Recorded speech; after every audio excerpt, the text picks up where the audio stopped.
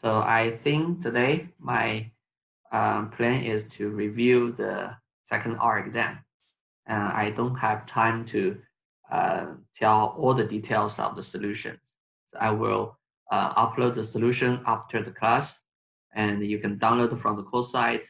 And I think if you have other questions after you read the solution, you can email me or come to my office hour.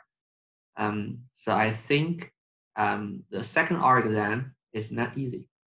So the only thing I think is easy is number 2, the question 2. Question 2 is about the EM wave, and if you find the equation on the equation sheet, then it's very straightforward to get the answer. But for number 1 and the number 4, you need other calculation to figure out the results. So I will spend more time on the question 1 and the 4. And if you have question in between, you can stop me and answer your question. Okay, so first one, this is an electric loop. We have a circuit loop and there is a magnetic field. The magnetic field and the circuit is moving. So for the first 5 questions, the magnetic field is stationary and the loop is moving in the right direction. If it's moving in the right direction, here, moving in this direction with a constant speed. Loop is giving a speed and the velocity is 10 meters per second. And what we know is at the first time, the switch is at position 2, and the resistance is 5 ohm, inductor is 100 milliH, and we know the geometry of the loop, 0.5, and the geometry of the magnetic field region, that's 0.4. So that's all. And first question, how quickly is a current established in the loop? And what's the final magnitude of the current in the loop of wire? So to calculate the current, we are going to use Ohm's law. Ohm's law. Change the thickness. So the Ohm's law said if we want to calculate the current inside the circuit, then we need to know the voltage on the resistor, then divide by the resistance. And the resistance, actually, we already know the value, that's 5 ohm. But we don't know the voltage. The voltage coming from the EMF, the electromagnetic force from the change of magnetic flux. So the voltage, we're going to use Faraday's law. Faraday's law is that the voltage induced by the change of the flux is equivalent to the derivative flux of time. So flux over time. Then let's calculate the flux. The flux here is defined as a magnetic field times the area of the magnetic field inside the loop. Inside the loop. So the area inside the loop is this region, right? And the area increases as time. And if we know the length of this side is B, the length of this side is Bt, so we can calculate the magnetic flux. That will be the B times the length of the field times the other length, that's Bt, the area. Okay, so the voltage is equivalent to the derivative of B, little b, velocity, and time. And we will have the magnetic field, side of the length of the side, and the velocity. Okay, that's the voltage. Then the current will be V over resistance. That's how we get the current. So the current is 48 times 10 to the negative 3 ampere. That's number one. Number two, what's the direction of the current? To determine the current direction, we use Lenz's law. Lenz's law said the current, induce the current oppose the change of magnetic flux. The change of magnetic flux, let's see, inside the loop, the magnetic flux increase, and the increasing direction is out of the page because the B is out of page. So the flux increase and is out of the page. So we're going to decrease the change. So my thumb, my right hand thumb, is go to into the page, and my forefinger curl clockwise. The current goes clockwise.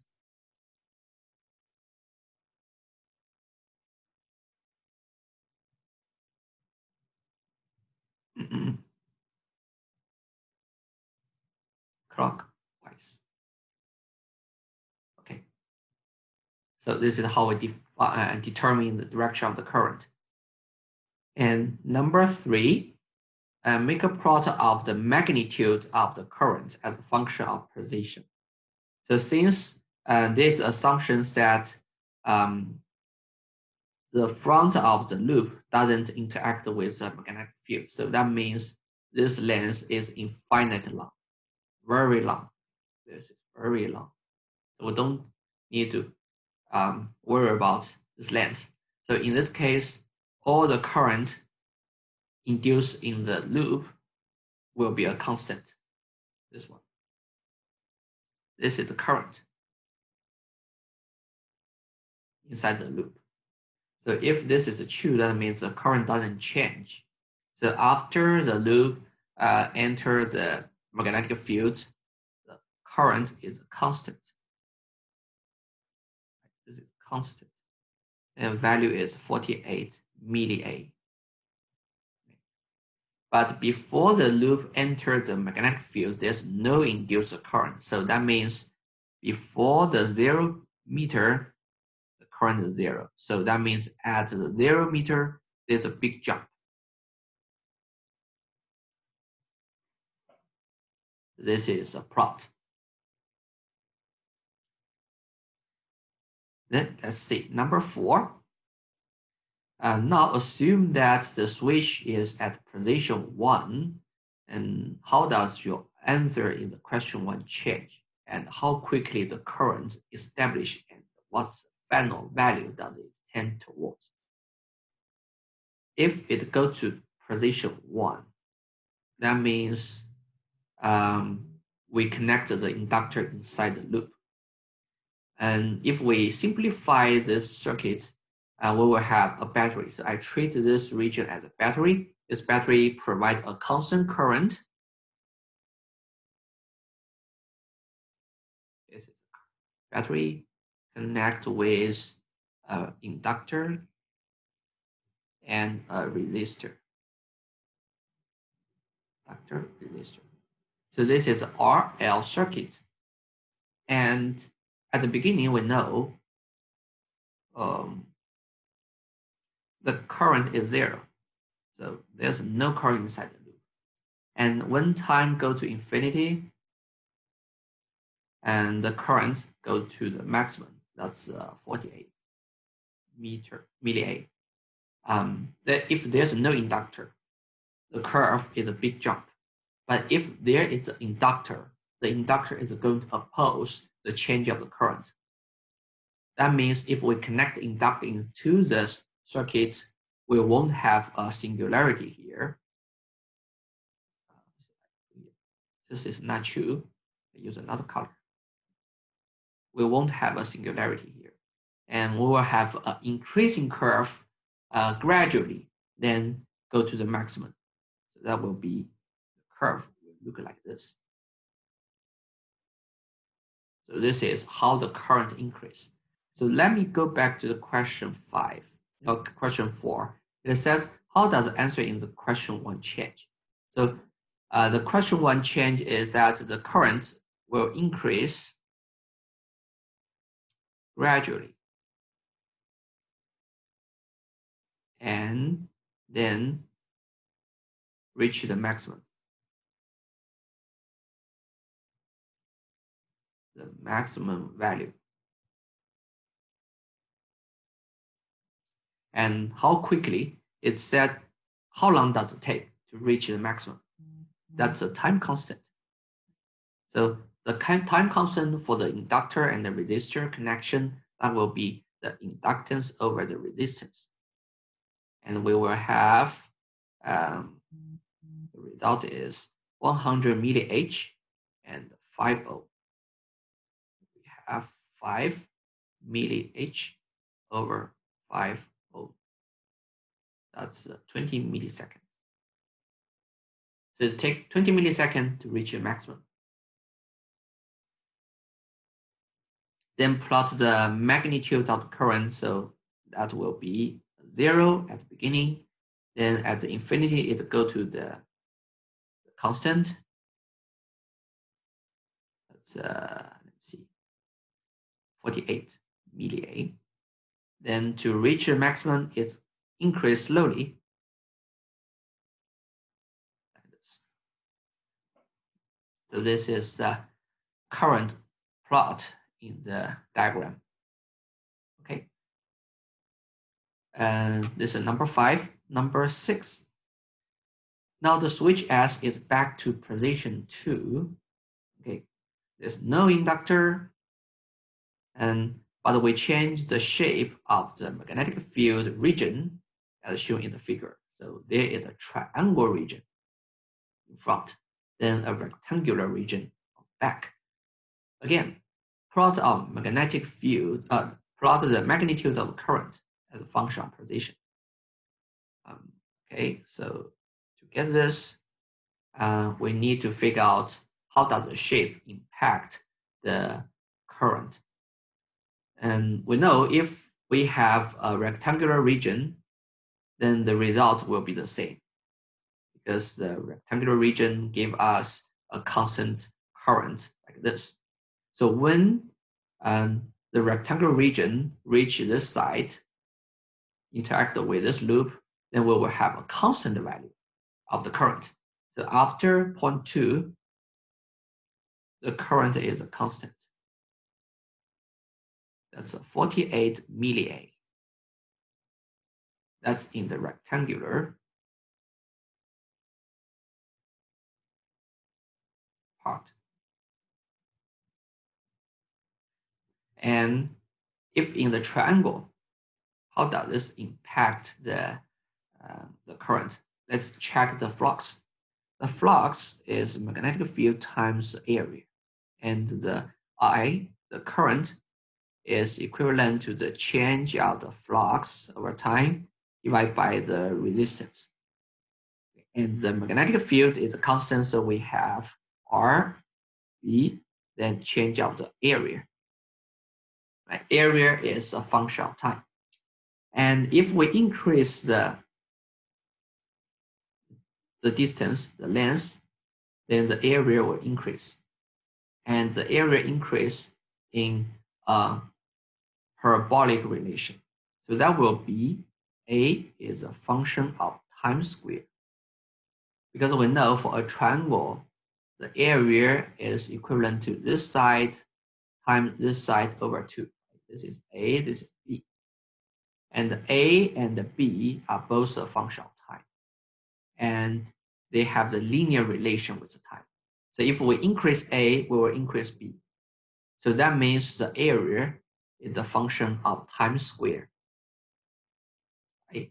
So if there's a time square, we do the derivative, that will be a proportional relation with time, with linear time. So that means the current will increase with time linearly.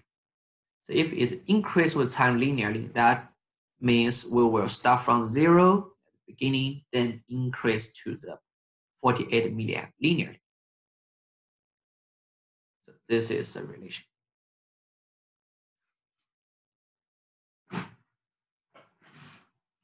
Okay, so that's number 6. Number 7, for this new magnetic field region, what's the final value of the current?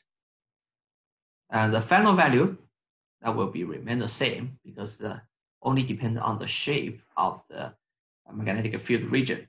In the rectangular shape, we don't change the current. So the current is still 48 milliamp. So finally, assume now the loop and its circuit are standing still, but the magnetic field is moving. Okay, so the loop is stationary and the magnetic field move to the left with the same speed. Which of the previous answers stay the same? Which one change? So these two conditions are equivalent. So there's no parameter will change. So there's no answer will change. And the loop moving in this way is equivalent to the magnetic field moving in this way. We just pick up different reference frame. So this is question problem 1. Do you have other question?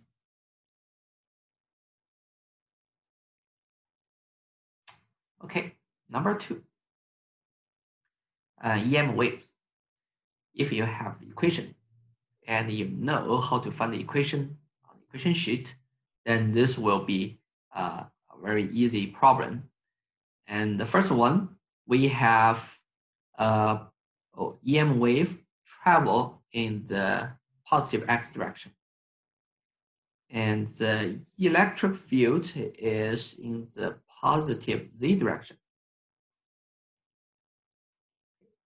Then what's the strength of the magnetic field and what's the direction of the magnetic field? Sketch the magnetic field vector in the figure. Let's draw the direction of the propagation. The wave travel in x direction. So this is the speed of the EM wave. This is the direction of the electric field. Okay. So let's use right-hand rule.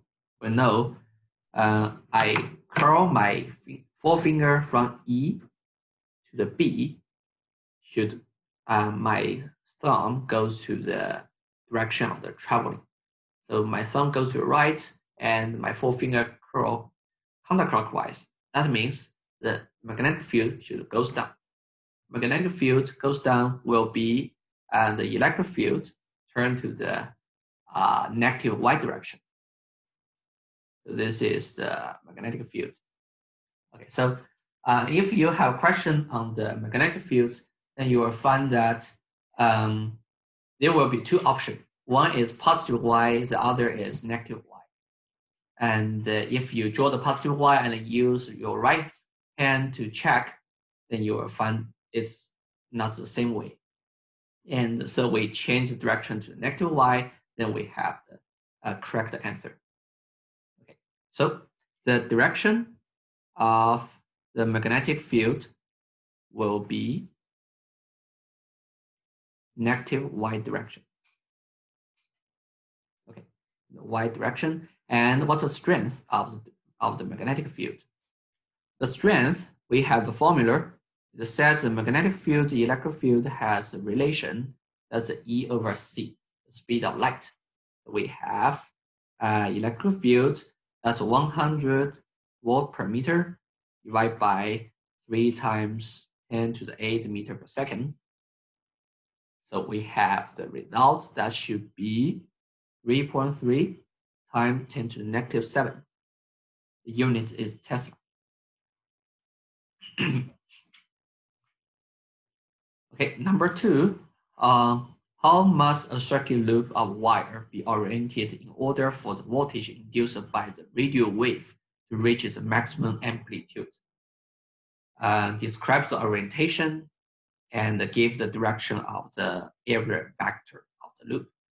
We need a loop to get the current inside the loop.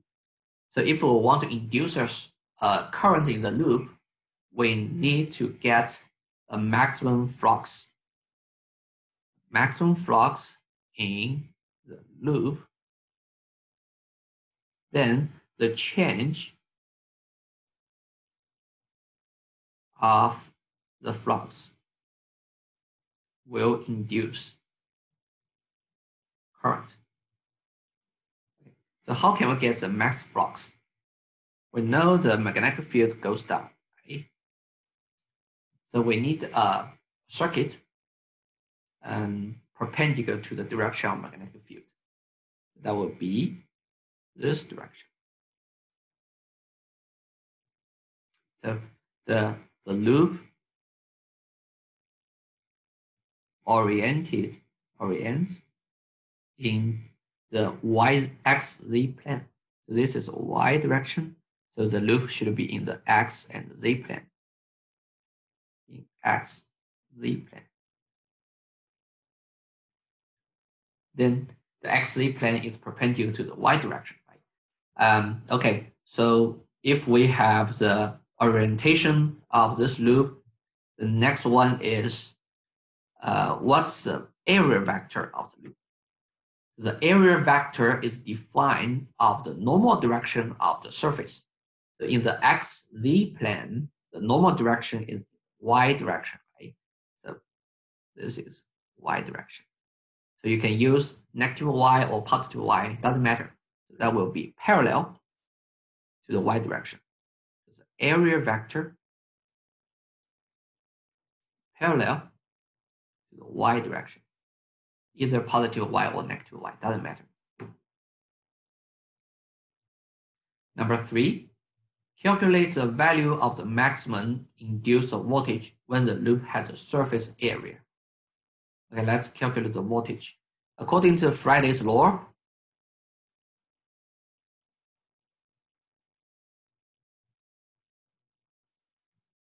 the induced voltage is equal to the derivative of flux. The flux is magnetic field times the area of the loop. And the area of the loop is a constant, so we can take the A outside of the derivative. So I have the derivative of the magnetic field times the area. And the magnetic field, let's say in the EM waves, the magnetic field is oscillation. Right? Is a sine function or cosine function. This is B. This is time.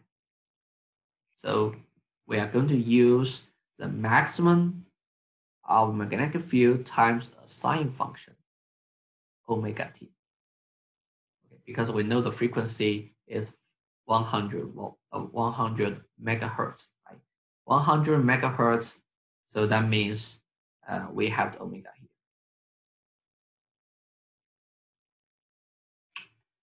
Okay, so in this case, let's do the derivative. And V will be the A derivative of the magnetic field. That will be magnetic field maximum value times the frequency times sine turns a cosine function omega t. That's a B. And the question is about the maximum value. The maximum voltage will be this part. This term will give us the maximum value. A B non times omega. A is the area, that's 1 centimeter square, and the B is the maximum magnetic field here. This is maximum magnetic field. How about the omega? Omega is the angular frequency, the angular speed, and the 100 megahertz is the frequency. That's F. And from omega to F, that will be omega is equal to 2 pi F. So there's a factor of 2 pi in front of the frequency. So we have to use 100 megahertz times 2 pi. That's omega. Okay, let me tell you the result. The result of the induced maximum voltage is 0029. I don't remember wrong. No, 21. Okay, volt.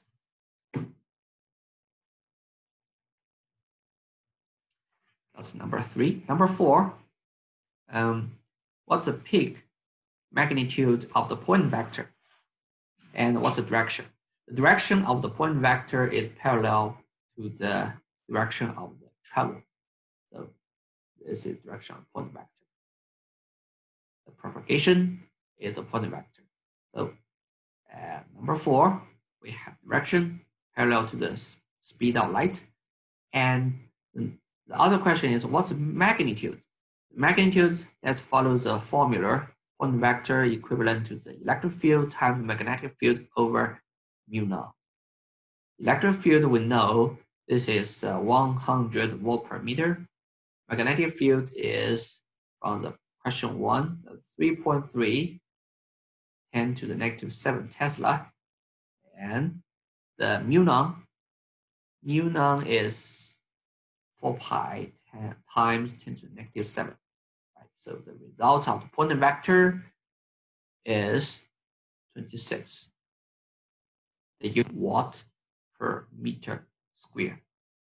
Or you can use joule and per meter square second.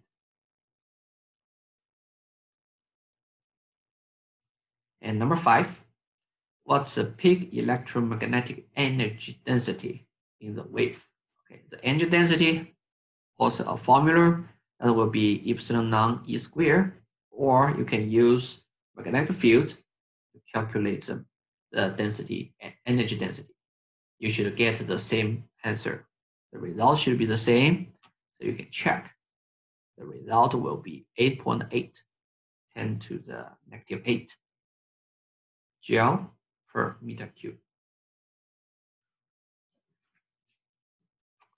Okay, so let me take a pause. Do you have any question?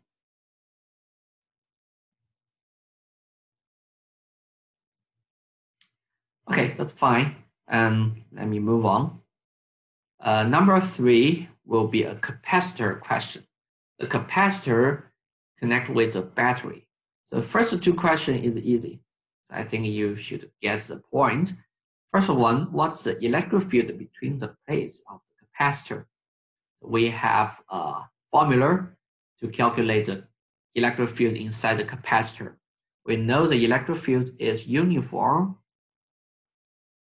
so we don't need to do the gradient of the potential. We only need to use the voltage divided by the distance between 2 plates. So D is the separation. That's a 0.1 millimeter, and the voltage is 10 volt. So we will have 1,000. Okay. Hold on, not 1,000. That will be 10 to the 5 volt per meter. Okay, that's easy. And number 2, what's the magnitude? What's the magnetic field between the plates? So this is a trivial question. There is no magnetic field because the electric field is a constant. This is a constant and it doesn't change with time. 0. If it doesn't change with time, then the B is 0. So in this circuit, battery provide a constant voltage. The distance is also constant. So the electric field in between is constant. E is a constant, then B is 0. Okay. Then you have 2 credits in your pocket, but number 3 is a little bit tricky. The next one, the plates are pulled apart by keeping the left plate fixed. This is fixed, and the right plate is moving, and with the speed. This is a constant speed. Okay, while the plate is moving, is there a current in the wire?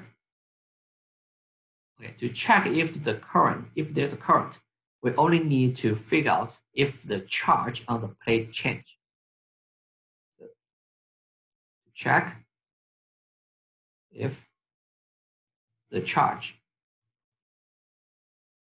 Q on the plate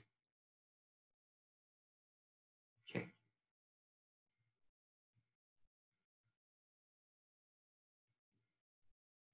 So if the charge change, then that will induce a current. If the charge remains the same, then there's no current, because we have the current is equal to the change of the charge over time. Right? If the charge change, then there will current. And let's see, we know the battery connect with a capacitor. The voltage is a constant, the voltage doesn't change, but if we increase the distance, we will decrease the capacitance. Since we know the capacitance is defined by the symmetry, the geometry of the capacitor, that will be the area over the distance. So if the distance increase, we will decrease the capacitance. And the charge on the plate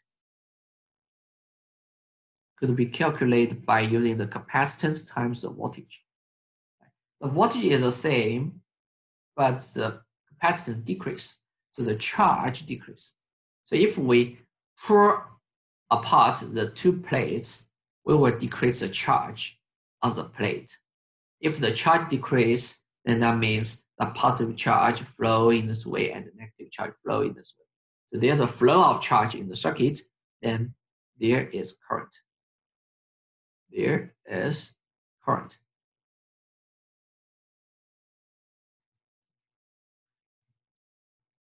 That's number 3. So yes.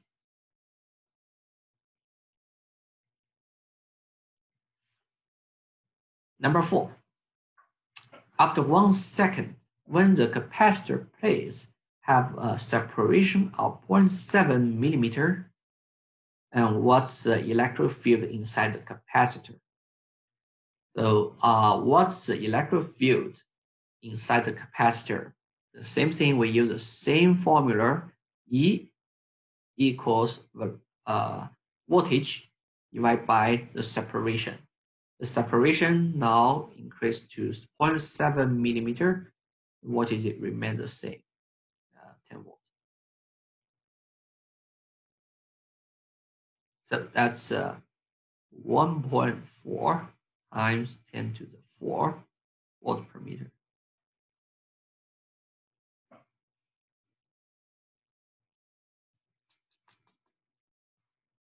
Okay, number 5. After 1 second, while the plate is moving, what's the magnetic field between the plates of the circular capacitor? What's the magnetic field? So the reason why there is a magnetic field because the electric field change. The electric field is a function of the distance, and the distance is a function of time. Right? If this is true, then the E change over time. So that's why we will see the induced magnetic field. Okay, let's see. We use Maxwell's equation to calculate the electric field, to calculate the magnetic field. The magnetic field is equivalent to the mu non epsilon non, the change of electric field times the distance over 2. The distance is the distance of the testing point from the axis. This is axis. And if this is the plate, we're going to calculate the distance of 5 centimeter from its axis. So R is 5 centimeter. Mu non and epsilon non are constant value, could be found on the equation sheet. The tricky things here is to calculate the derivative of the electric field. The derivative of the electric field should calculate from the formula of the electric field. The E is a function of D. So the voltage is 10 volt, and the distance at the beginning is 0.1. Then with a constant moving speed 0.6, that will be 0.1 millimeter plus 0.6 millimeter per second times the time. This is the electric field. Then to do the derivative, this is equal to minus 10 volt times the speed 0.6 millimeter per second over 0.1 millimeter plus 0.6 millimeter per second time square. So this is derivative, right? We do the square on the denominator, then we multiply by speed on the numerator. This is the derivative of 1 over time. Then we will find out after 1 second. So 1 second means t equal to 1. T equal to 1. So then we will have the derivative of the electric field that will be negative 12 times 10 to the third volt per meter per second. Okay, that's the derivative of the electric field. Then we plug into the formula, we get the magnetic field equals negative 3.4 times negative 15 Tesla.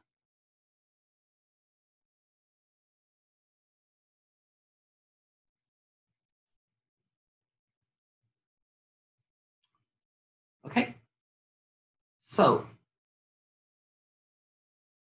this is number 5. Number 6, assume now the capacitor was charged in such a way that the potential difference between the plates is still 10 volts. Okay, but no battery is connected. So that means we have 2 plates with charge on the plate, but there's no connection. So the connection break, no connection. If there's no connection, but we are still moving the plate, so what will change for the 5 question? So let me go back to question 1. So electric field is equivalent to the voltage over distance. So at the beginning, the distance and the voltage, if we use the same value, the electric won't change. This doesn't change. No change. And number 2, magnetic field. The electric field doesn't change, so magnetic field is also 0. So no change. Number 3, if we pull apart the 2 plates, is there any current inside the plate? So if we check the circuit is not connected. So the 2 plates has no connection. If there's no connection, the charge won't flow. No connection. If there's no connection, there's no current.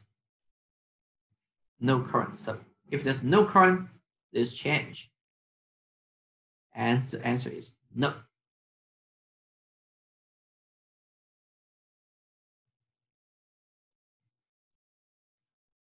Number 4, when we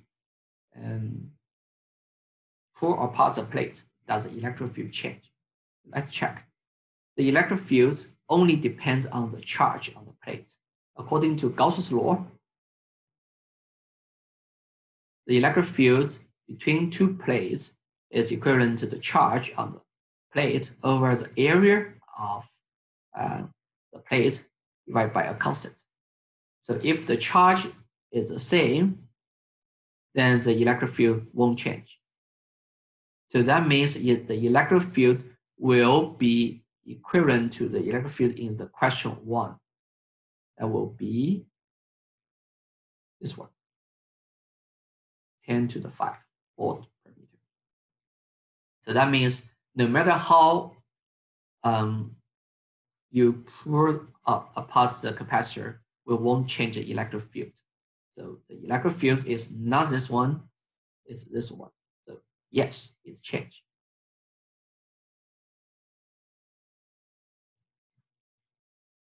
Number 5, after 1 second, when the plates are moving, what's the magnetic field induced by the electric field? And as I said just now, the electric field doesn't change when we pull apart the plates. So that means the dE over dt is 0.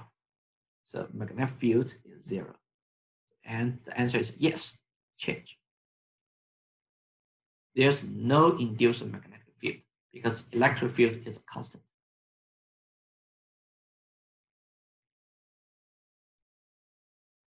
Okay, do you have other question?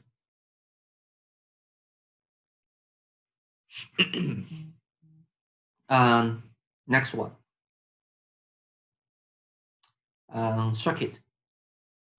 We have 2 capacitor and 2 resistor. At the beginning, the switch is open.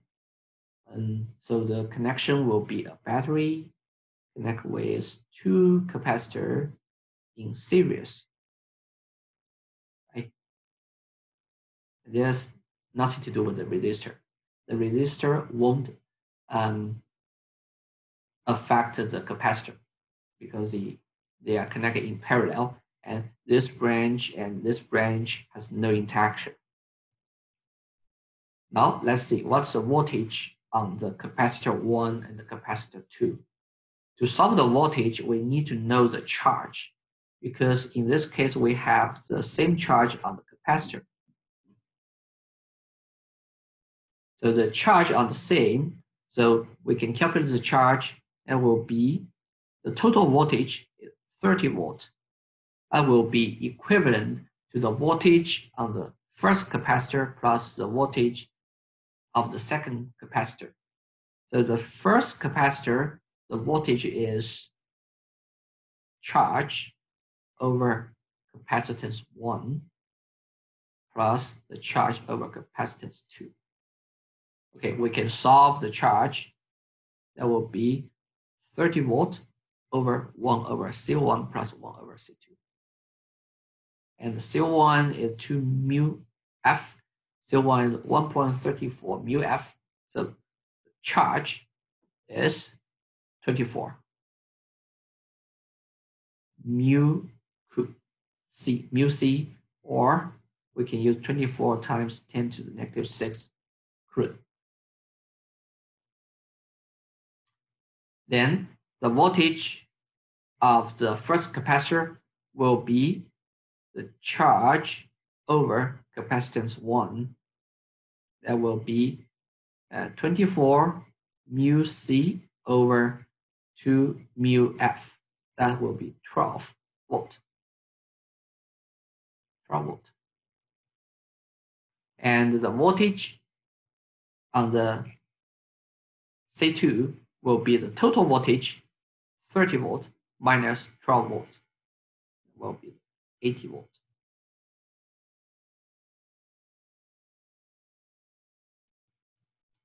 Number 3, what's the charge Q1 of the capacitors C1 when the switch closes? After switch close, then we will have the capacitor and the resistor connected in parallel, and this capacitor and this resistor connected in parallel. So we have a circuit looking like this. Capacitor with the capacitor resistor. So like this. Then the voltage on the capacitor is determined by the resistor. So the voltage 1, voltage 2 depends on the resistor. And we know for the resistor 1, the voltage is equivalent to the total voltage and separates in ratio of the first resistor. Right? So this is 30 volt This is 80 ohm. The denominator is 100 volt. So that will be how much? 24 volt. If it is a 24 volt and the charge will be voltage times the capacitance. The capacitance is 2. So is that right? Hold on. Yeah. 24 volt times 2 mu F. So that will be 48 mu C. And what's the voltage on the second capacitor? So the total is 30. The first one is 24. Right? So we have 6 volt residue. Then plot the charge on the first capacitor at time equal to 0 to the infinity. No, the capacitor starts from 24 mu C and increase to 48 mu C. So we have 24 mu C increase to 48 mu C. So it increased, but the capacitor will not allow the increase as a jump. So at the beginning, that's 24. Suppose it's a 48. This is 24. So at the beginning, start from here. This is at time equal to 0 when the switch immediately close. The when time go to infinity, the charge is 48. So this is when time goes infinity. So to get this curve, it's not a jump. This is not a jump. It will be increased slowly and go to reach the maximum. So this is how we sketch the curve of the charge over time. Number 6, if we insert a material to change the capacitance, how does the charge change? How does the voltage change? So we know the capacitance has a relation with the dielectric constant. That's epsilon naught times epsilon times the area over the distance. These parameters are constant. The only thing will change is the dielectric constant. So the capacitance increased by a factor of 5. But the voltage is determined by the resistor. So the resistor doesn't change, so the voltage is the same. Voltage is the same, and the charge equivalent to the capacitance times the voltage. So the charge will increase by a factor of 5.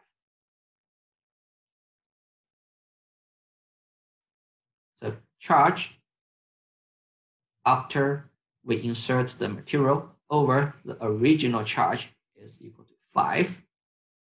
And the voltage after we insert the material over the initial voltage will be the same. Okay, so this is a solution of number 6. And I've done. Do you have any other question?